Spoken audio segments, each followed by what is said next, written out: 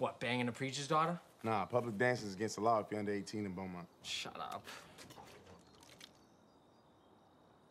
Wait. Jump back. Are you kidding me?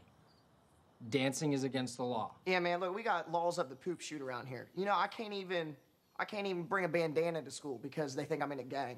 If my face gets all sweaty, I gotta use the back of my hand. And let me tell you something, this country was built on bandanas. So, you're telling me Beaumont High doesn't have a prom? Well, you know, they got the fall ball, right? Okay, so all the churches get together to put it on. The whole town shows up, and everybody's eyes are on you to make sure you're dancing at least 6 inches away from your girl. Hey, you gotta add another 2 inches for me, though. And for one song, they make you dance with your mother. I mean, talk about a boner killer. And the schools don't want to have dances on their property. They say they don't want to be held liable. They don't want to be held liable for what? I think 5 seniors died in a car crash coming home from a dance.